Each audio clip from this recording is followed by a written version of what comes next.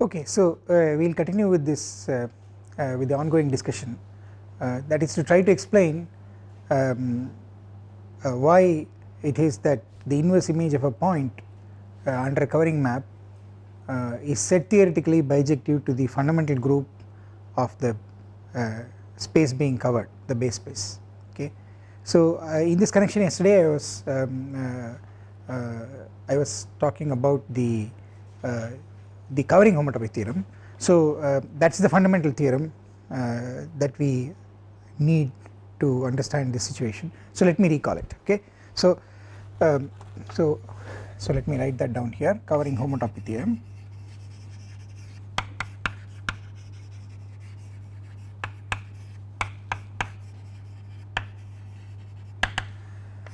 So in the case of the covering homotopy theorem, what you have is of course so Z so P from x tilde to x is a covering space,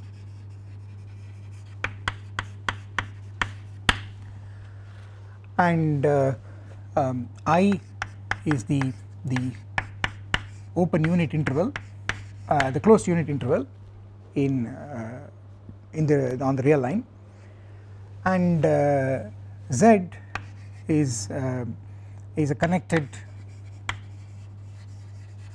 locally connected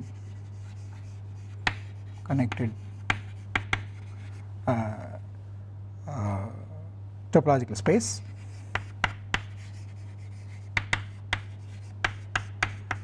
which I will further assume to be compact. Okay,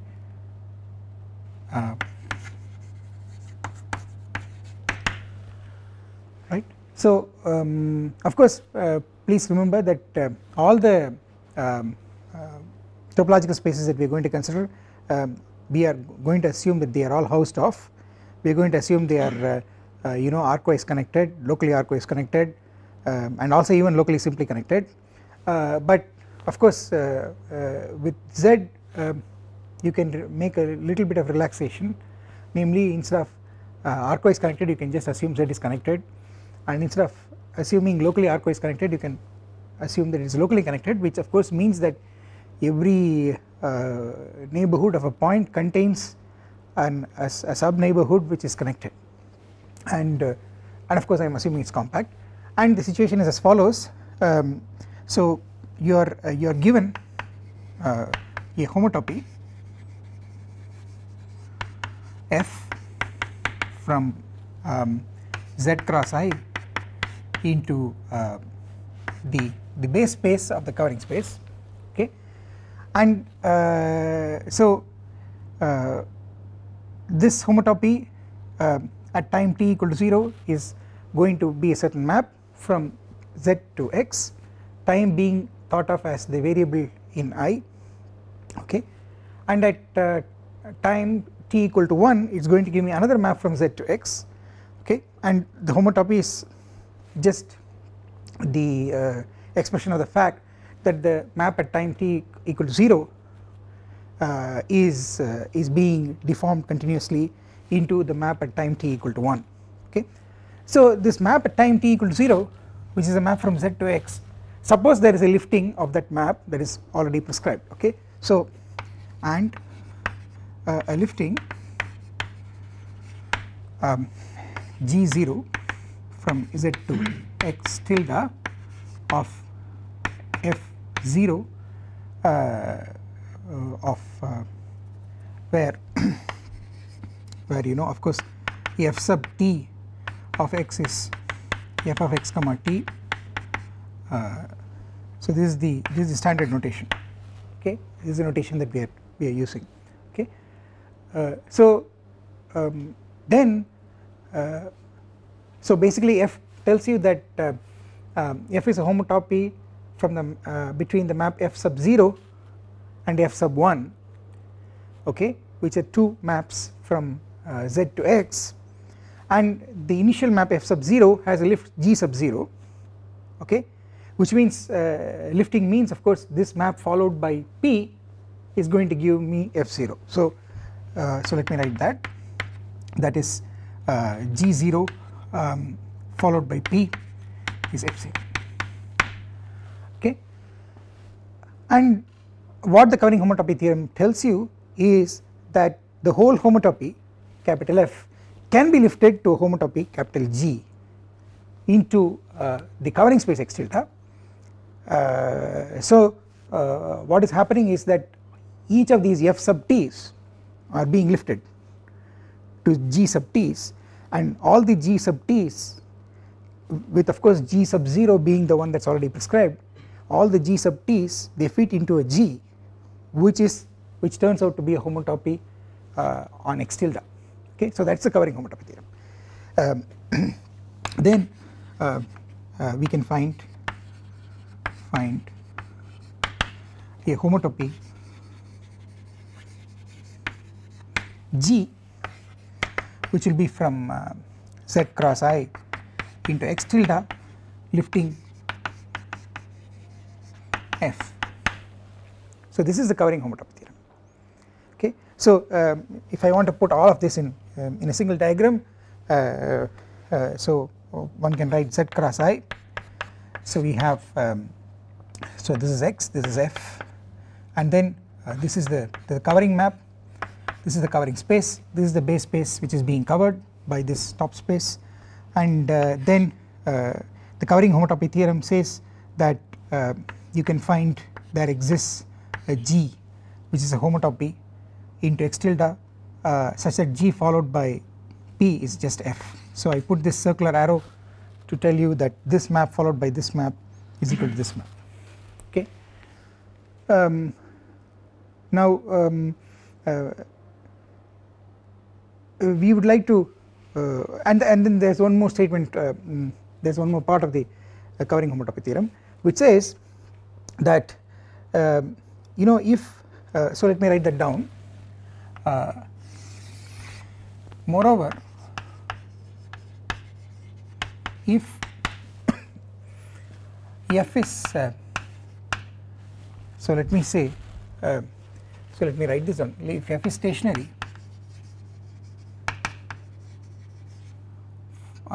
for a fixed z belonging to z and t in some subinterval of 0 1, okay, then G can also be then G can also be chosen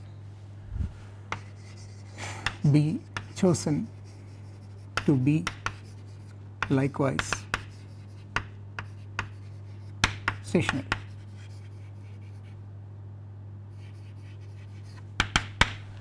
What does this mean? This means that is if you know f of z comma t, f of z comma t is constant for t in j which is in I, j a subinterval,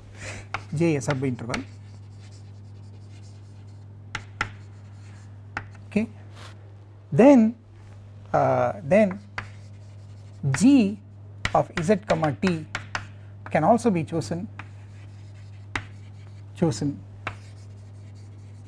to be constant for t belonging to j in I. So this is the additional statement, okay. So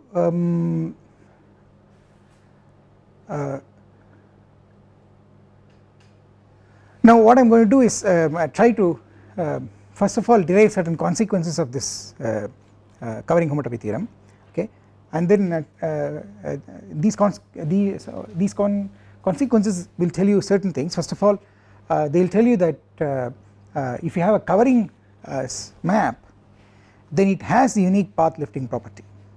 Okay, that's one important consequence. Then it will also explain why the fibre that is the inverse image of any point is going to look like at least set theoretically like the fundamental group of the base in the case the covering is a universal covering. Okay, so these are the two consequences that I would like to immediately explain. So what I will do is I will first so let us see some consequences.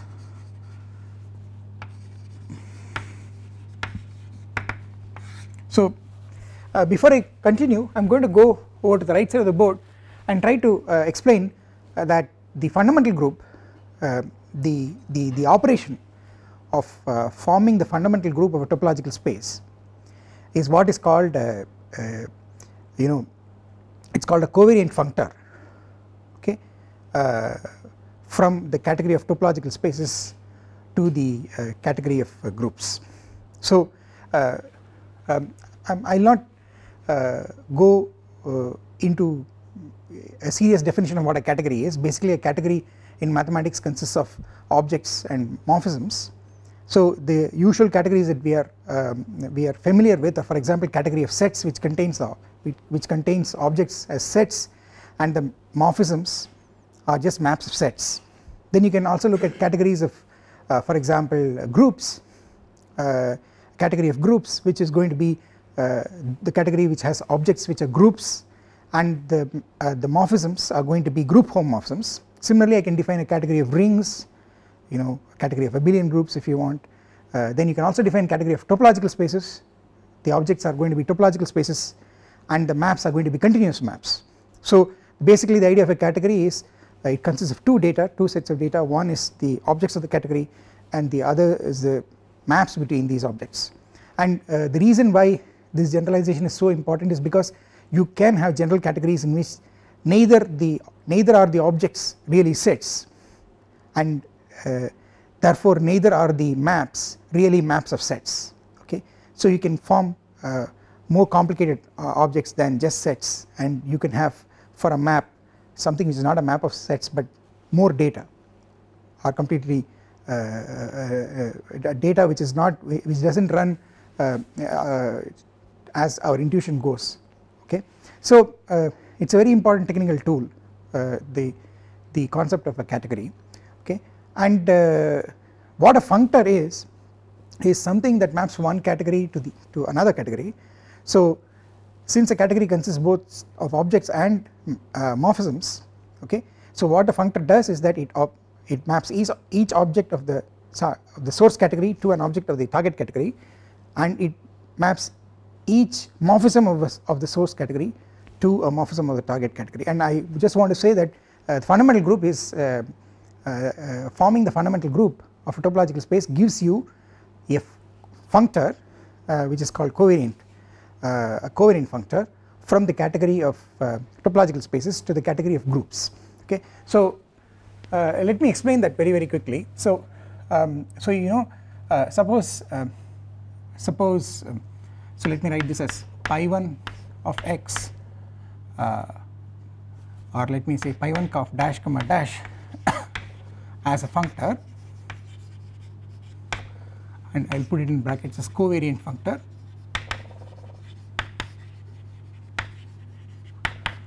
So what does this mean? So I have on this side the category of topological spaces,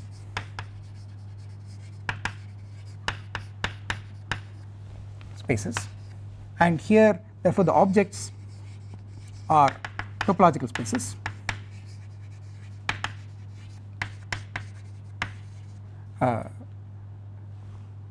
and the morphisms, sometimes referred to as the arrows of the category. Okay, the morphisms are going to be continuous maps. So the morphisms are supposed to be arrows going from one object of the category to another object of the category. In this case these are continuous maps from one topological space to another topological space. And on this side I have the category of groups where you know the objects are groups and of course the morphisms are group homomorphisms.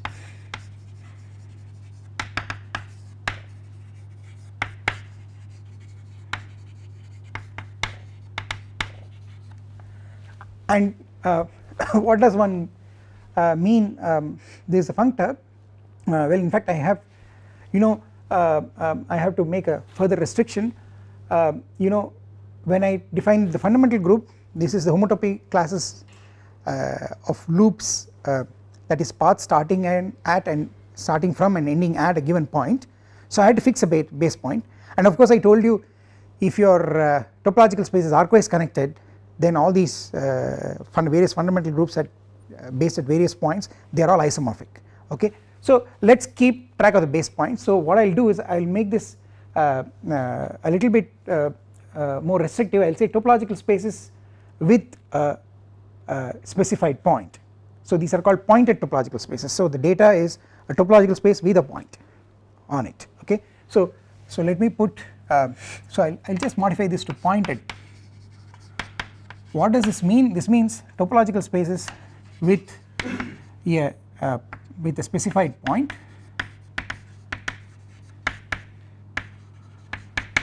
Okay, and then the morphisms. So if I take two topological spaces, they are going to have each one is going to have a point specified, and then I don't just consider all continuous maps from this space to that space. I only consider those maps which map this point to that point. Okay, so continuous maps that preserve or that respect the specified points, the specified points. Okay, so what happens in this case? An object is going to look like a pair capital X comma small x. All right, and what does my functor do? What it does is given such an object, I will get a group, namely the first fundamental group based at the point small x for the topological space capital X. Okay, so for an object here I am getting an object there which is a group. All right, and what a functor is supposed to do? A functor is a generalization of function, the notion of function, but of course a function has to go from one set to another set, but here you know the functor goes from something that's much more complicated than a set. Okay, so what does it do to so it takes objects to objects and it has to take maps to maps. Okay, so what's a map in this category? So I take another topological pointed topological space, namely a topological space capital Y and a point small y in that topological space, and of course I will get the first fundamental group of that topological space based at that given point. And well, I also, if I take a continuous map F, then this map is going to take small x to small y, because we are only looking at maps, the morphisms are only maps which respect the specified points. Okay, so it has to map small x to small y. Okay, and what I am going to say is that here I am going to get a what I should get there should be a group homomorphism, because on this side the morphisms are group homomorphisms, the objects are groups, the morphisms are group homomorphisms. On this side the objects are pointed topological spaces, maps are continuous maps which preserve the specified point. So given me a map here, I should get a map there, namely which means that on that side I should get a group homomorphism. What is a group homomorphism? People usually write this as F lower star. Okay, and this is also written as pi1 of sometimes you can also write it as pi1 f if you want. Okay, so we write it as pi1 of f just to show that this is what is carried to by pi1. Okay, and the more common notation is f lower star. But what is this group homomorphism? It's very simple.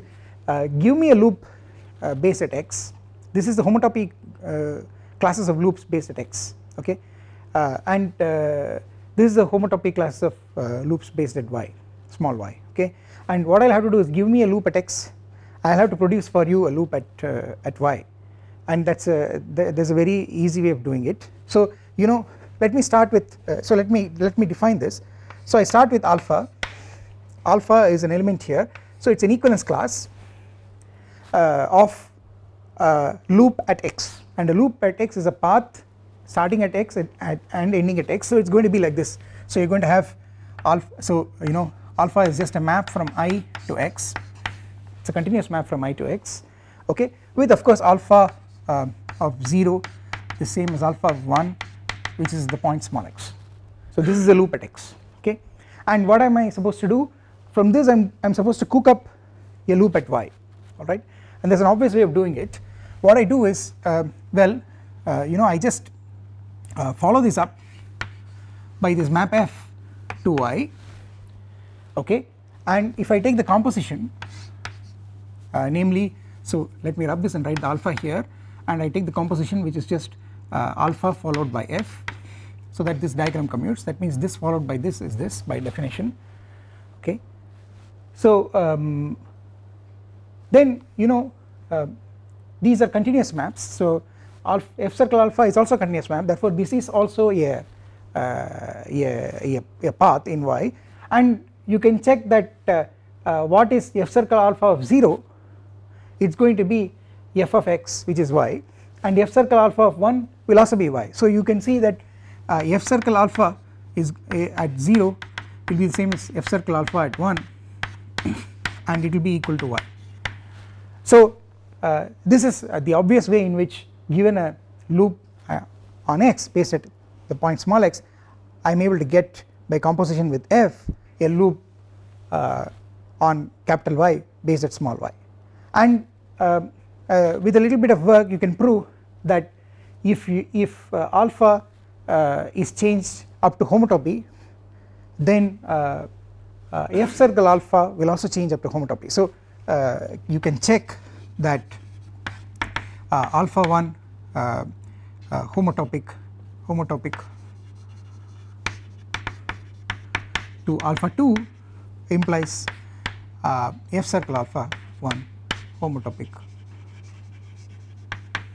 to f circle alpha 2, and this will ensure that the map gotten by sending alpha to, you know, to the element f circle alpha is a well defined map, okay, and you can check that this is in fact a group homomorphism, namely you can check that the identity element goes to the identity element, you can check that it preserves the product, that so the product here is given by the concatenation of two paths, and you can check that you take the concatenation of two paths and then you take the path here, that is the same as taking the images of the two paths and then concatenating them. So it will be a group homomorphism. So you can check that, you can also check that f over star is a group homomorphism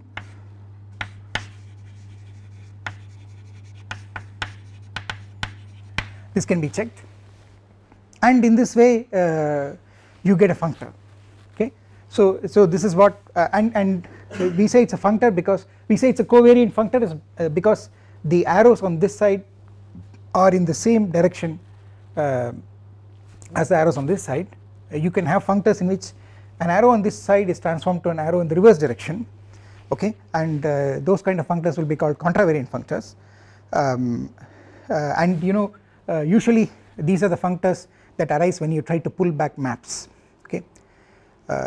If you have a function a function with a certain property on the target space and you give me a map into the target space, if I take the pull back of that map, I'll get a function on the source space, okay. So those are the kind of operations that will give rise to contravariant functors, but this is a covariant functor, okay.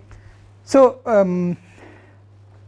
so given this background, the first consequence I want to make is that if you have a covering space, okay, you take a covering space like this, and let me fix a point here in capital X and a point above it, So fix, so number 1, fix x belonging to x, small x belonging to capital X tilde belonging to capital X tilde, small x tilde belonging to capital X tilde with p of capital X tilde is equal to x. That means you choose a point below and you choose a point above which goes to this point, right. Then then the group homomorphism,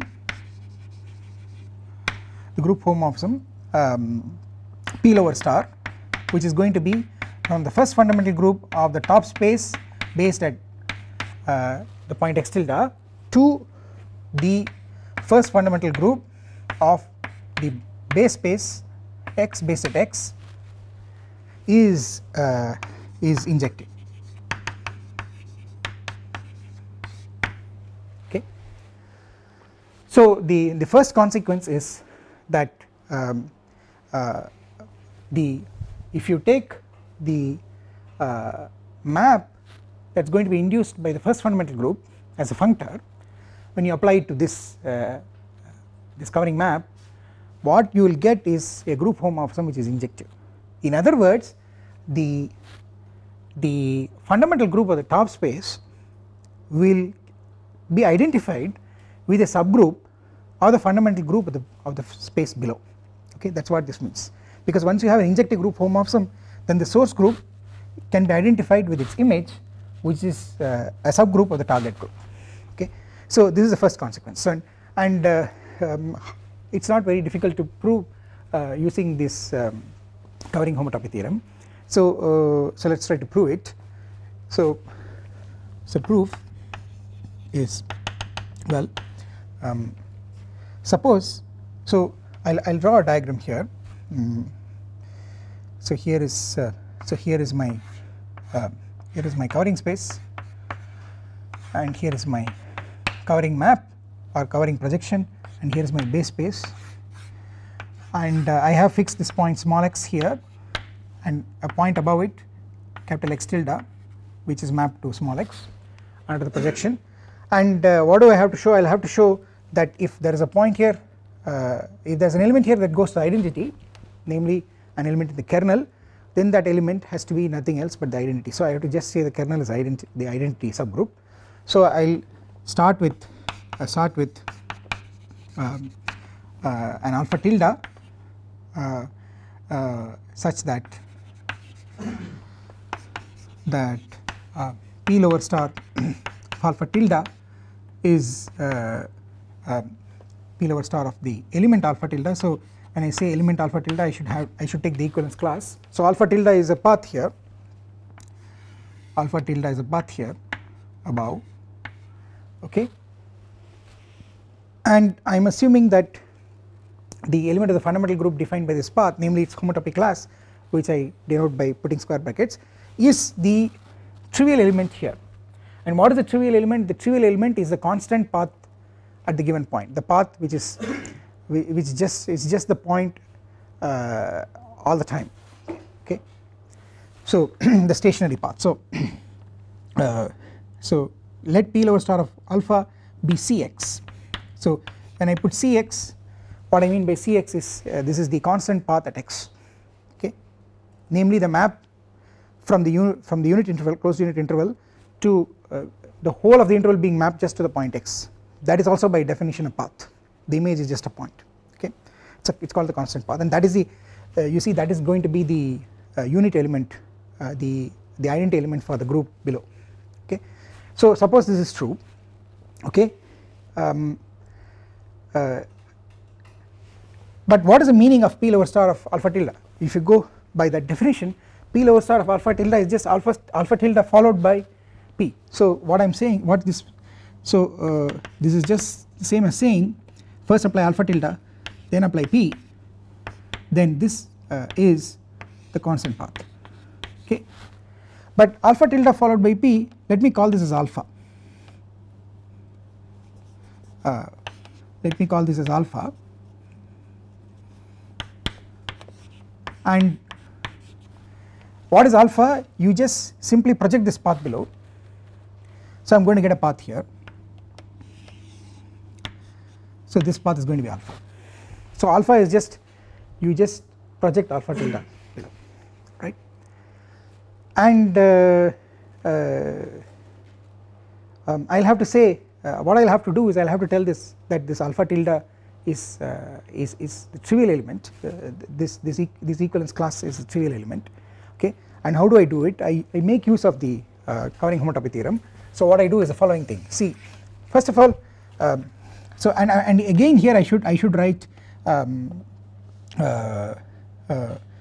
p circle alpha tilde, alpha tilde as a path above, p circle alpha tilde as a path below, and then I should strictly speaking take the homotopy class. So here also I should, and I am calling this p circle alpha tilde as alpha, so I should take homotopy class of alpha. So what does this last inequality equality tell you? It tells you that alpha and Cx are homotopic, okay. So this, so we have a homotopy f from alpha to Cx, okay. So namely you have how is it written? I will write this, yes, f is a map from I cross I to x such that f of at if I call f of x comma t as ft of x, then f0 of x, f0 is just alpha, and f1 is Cx, okay. This is just the homotopy from alpha to Cx which exists because of this, okay. So mind you, if you go back to the covering homotopy theorem, to apply the covering homotopy theorem I have to replace z by I, and well I can do that because the condition on z is satisfied by I is certainly connected, locally connected and compact, okay. So I can apply the covering homotopy theorem, and of course to apply the covering homotopy theorem I also need to have a lifting of f0, and you see f0 is alpha, and there is a lifting of alpha, namely alpha tilde, because that is what we started with, okay. So put g0 is equal to alpha tilde, which is a lifting of alpha, which is a lifting of alpha, and apply the covering homotopy theorem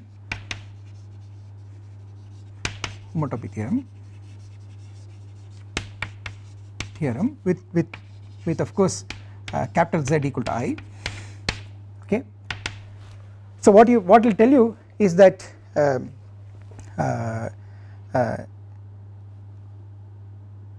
you will get we will get a homotopy G from G0, which is alpha tilde, to G1, okay. So basically I am going to have a map, I am going to have a diagram like this, of course with Z replaced by I, okay. So I am going to have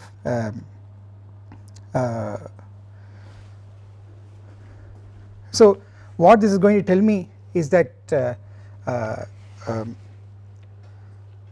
of course G is a lift of f, so each G sub t is a lift of f sub t, and in particular G1, okay, is going to be a lift of the constant path. Let me write this down for a moment.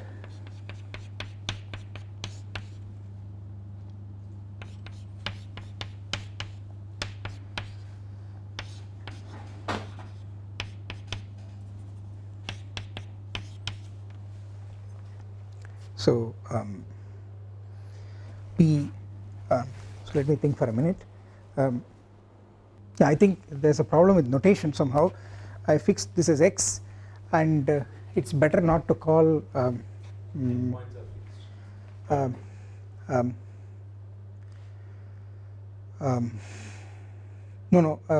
see this x is a fixed point here, this point x is a fixed point below, and then I am also using x as the first variable here, okay, which is really bad notation. So what I should do is let me put z, no, it's better to put z. Let me put z and assume that z is in I, okay. So this is very just to avoid notational complications. Yeah, so notice that f sub t, I think the easiest way to do it is first show that given a path below there is a unique lift. So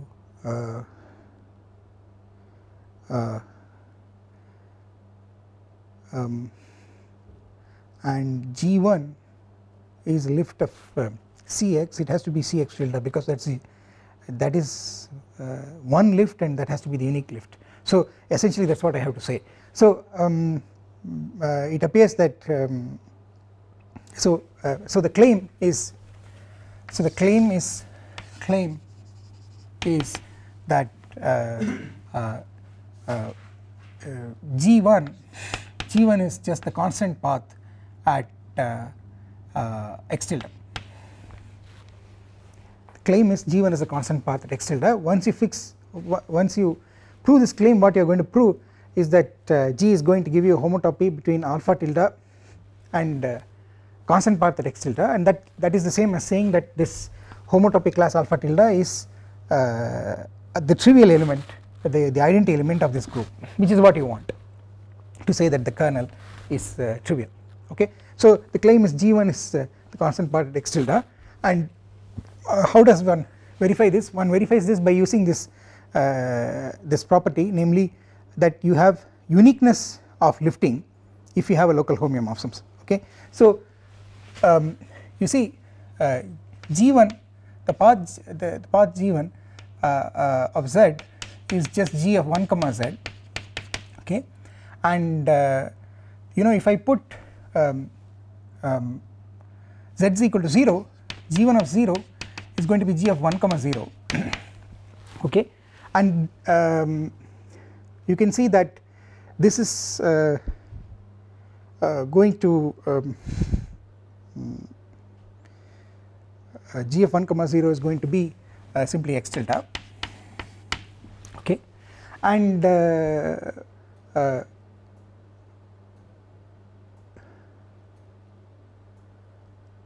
you also know, so in other words what happens is from I to x tilde there are two maps. One is the path G1, z going to G1 z, okay, then there is the other map which is the constant path which is C sub x tilde, okay, and if you follow it by P, what I get in both cases I get the constant path below, okay.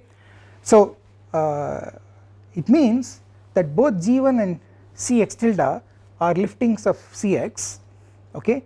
So there are two maps which lift Cx and they agree at z equal to 0, and of course this source space is connected. So by the uniqueness of lifting you will get G1 is equal to Cx tilde, and that completes the proof, okay. So uniqueness of lifting implies G1 is equal to Cx tilde, okay, and once you have this you are just saying that G is of course a homotopy from G0 to G1, so you are just saying that the alpha tilde you started with is homotopic to Cx tilde, and which means that the homotopy classes are the same, and this is enough to tell you that P lower star is injective.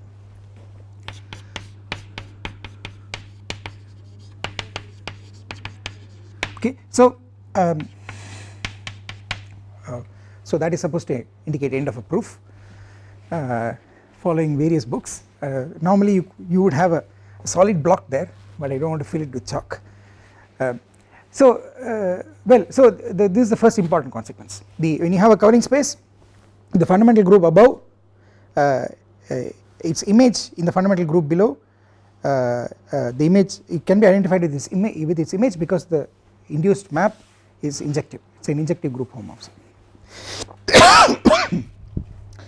And in particular, notice that if x tilde to x is a universal covering, then x tilde is simply connected, therefore the fundamental group above is trivial, okay, and therefore the image of this in the fundamental group below is going to be just the trivial subgroup, okay. So this is the first consequence. Then let me write down the second consequence, which we have more or less seen here, but anyway let me write it out. The second consequence is that a covering space has the unique path lifting property, okay. Any covering space, any covering map if you want, has the unique path lifting property.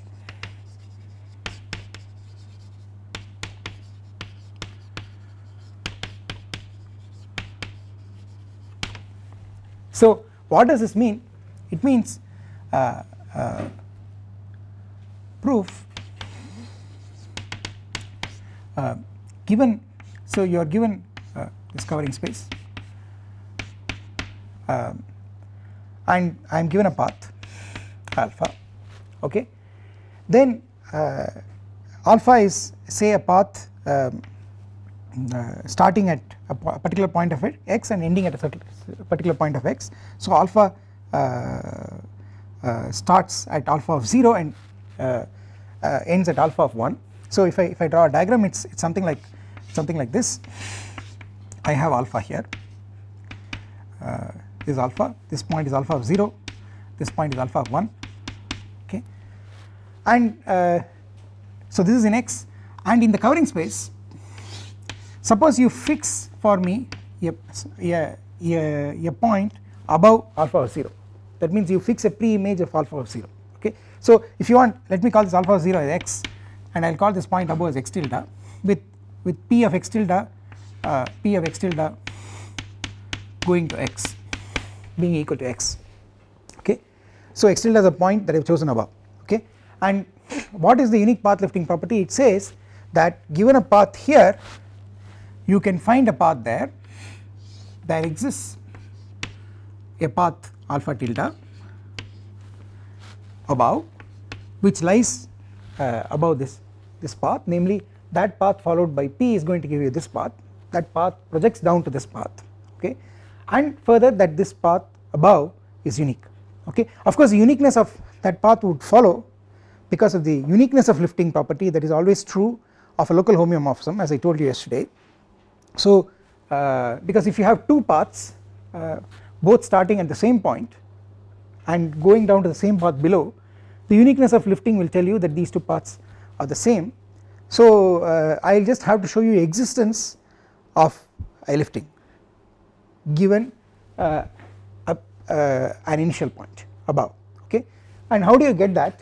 You get that in the following way, namely what you do is that you apply again the covering homotopy theorem, okay, but this time think of z as a one point space, okay. So take z so let me write this here, we want alpha tilde a path starting at a prescribed x tilde over x, okay, that lies over alpha. So you want an alpha tilde that lies over alpha, namely alpha tilde projects down to alpha, and this alpha tilde should start at x tilde, okay. Now you apply the covering homotopy theorem,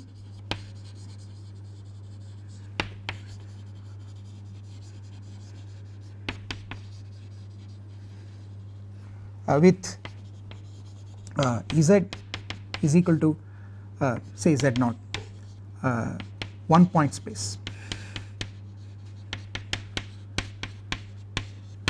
Okay, you take for Z one point space which is in every way compact, connected and locally connected because there is only one point, there is nothing to check. Okay, and so you can apply it to apply this situation, apply the covering homotopy theorem to this situation. So I get this Z0 cross I. So this map alpha, which is a map from I to X, can also be thought of as a map from Z0 cross I to X, just that you just make alpha, don't care about this Z0. Okay, so it's supposed to, a function of several variables need not depend on a certain variable, it's still a function. Okay, so so this still makes sense as a map like this, and the covering homotopy theorem will tell you that there is going to be an alpha tilde, okay, which is a lift of alpha, and with alpha tilde of 0 already prescribed as x tilde and lying over alpha of 0 which is x. Okay, so apply the covering homotopy theorem with this to get a to get the path alpha tilde. Okay, so so the moral of the story is the covering homotopy theorem also tells you that you can lift paths, and the covering being a local homeomorphism ensures that the paths that you lift are unique because the initial point has already been prescribed. Okay, so yeah, so that's the end of proof of this statement.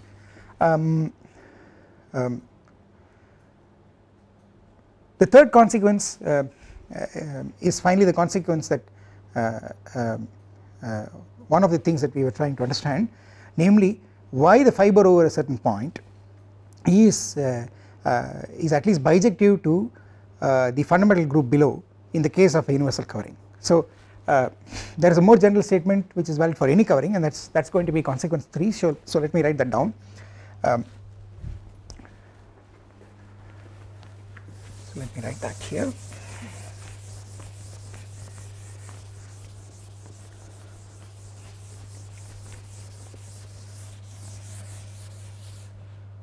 So consequence 3, for each x in X, the group pi 1 of capital X based at small x acts on the fibre P inverse of X over X,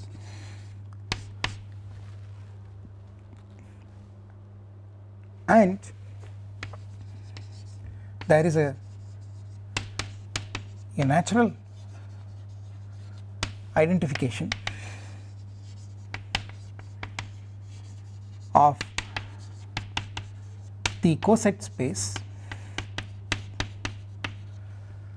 pi 1 of capital X comma small x divided by P lower star of pi 1 of x tilde comma small x tilde, where of course x tilde is a point of x tilde over x. Okay, there is a identification of this coset space with the fibre. Okay, so what is really happening is that when you take a covering space situation, you have x here and you give me a point x. Okay, then in x tilde there are going to be several points lying above that are all going to go to this point under the covering projection, and these points are going to constitute the fibre, the inverse image of this point here in x tilde. And what this statement says is that the fundamental group below is going to permute the set of points in the fibre. It is going to permute the fibre. Okay, that means it is going to act as a set of it is going to act as permutations on this set, which is a fibre. Okay, and which means each element of the fundamental group below is going to give rise to a bijective map of the fibre onto itself. Okay, and further if you take so the consequence 1 told you that the image of the fundamental group above is a subgroup of the fundamental group below. So I can take this quotient, but of course the subgroup need not be normal, so it is not really a quotient group, but if it still makes sense as a coset space. You can either take it as space of right cosets, or if you want as a space of left cosets, it does not matter. Okay, so you take this coset space. The fact is that this coset space is the same as it can be bijectively identified with the fibre, and in fact this identification actually comes via the natural so called orbit map. Okay, so what is happening is that you take the orbit of x, tilde, okay, and the orbit of x tilde will be the whole fibre, okay, and the stabilizer of x tilde, namely the subgroup which of elements which will fix x tilde, is going to be those which are in the subgroup. Therefore G, the group model of the stabilizer will be canonically isomorphic to the orbit. Okay, so we are going to think of P inverse x as the orbit of x tilde as the orbit of x tilde under this action. Okay, so so what does this mean? Let me read it for a minute.